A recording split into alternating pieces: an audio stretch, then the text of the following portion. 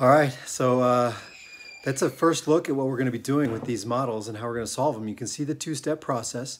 We use some information given to us to find the constant of proportionality, the k that's involved in all these models. And then our second step is being able to actually find the full solution. And when we have the full solution, then we know the population at any moment in time, or the temperature at any moment in time, or whatever the dependent variable is.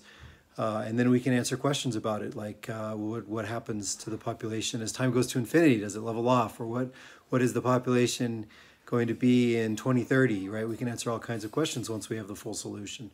So that's the idea. All of our solution techniques are in play. We have to be able to recognize what kind of equation we have, linear, nonlinear, constant coefficient, or not, and be able to pick our solution technique accordingly. And then we also have to be able to execute it and actually put it in play correctly. So there's a lot going on in these problems, but this is what the modeling process looks like.